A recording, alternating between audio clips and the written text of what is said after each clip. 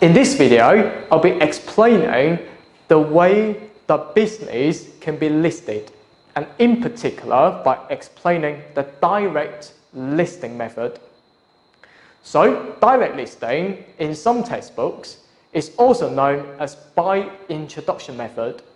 So what that actually means is, if your company wants to obtain a listing status, but at the same time, you don't want to lock up your shares for a period of 3 years, for example, because in most countries, if you're the founder of the company, you're the CEO of the company, you're holding quite a lot of shares in your hand, and your company, for example, go through an IPO or initial public offering in order to trade your shares on the main stock exchange, it may take you, so for example, at least 1 year or up to 3 or 5 years.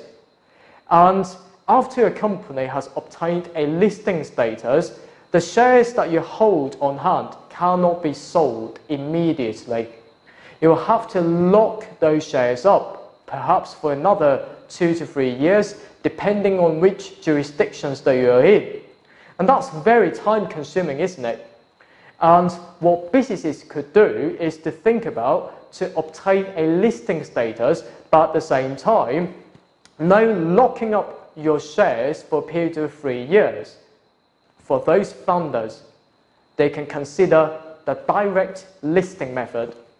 So direct listing method is not quite common, but you can obtain a direct listing status, for example, in London Stock Exchange or in the New York Stock Exchange in the United States of America. And according to the requirement in the New York Stock Exchange in the USA, your business should be with more than 40,000 shareholders. At the same time, the time that you obtain a listing status, that the market capitalization, which means the market value of your firm, should be more than $100 million. If this is not the case, if there are not enough shareholders, you cannot obtain listing status by using this method. And a very well-known company, a famous company, providing music streaming service is called Spotify, uses this method to obtain a listing status. And the common characteristic of such companies is to have an easy to understand business model. Because your business model is easy to be understood by many customers, and they may become your shareholders, and you get them to become your shareholders, and as long as the number reaches, for example, more than 40,000, and with your market capitalization, for example, greater than $100 million, and you can obtain a listing status in those stock exchanges.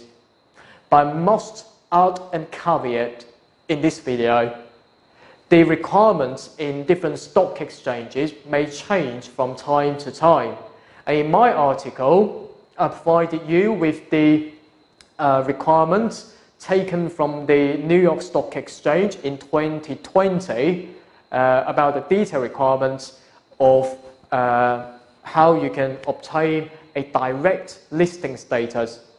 Of course, if you obtain a listing status either by initial public offering or by introduction method, either method, when determining your share price, really requires human judgment.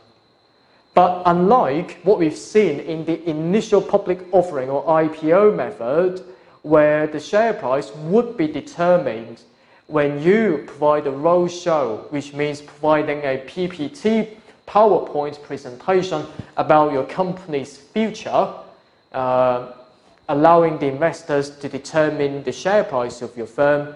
The by introduction method does not require any roadshow at all. You simply apply for the direct listing status via the stock exchange by fulfilling the requirements, and job done.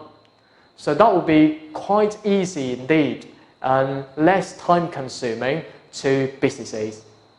So that's the end of this video, and if you're interested in studying ACCA Financial Management or AFM Advanced Financial Management paper with me, please visit my website today. I look forward to seeing you then. Bye! APC, accounting for your future.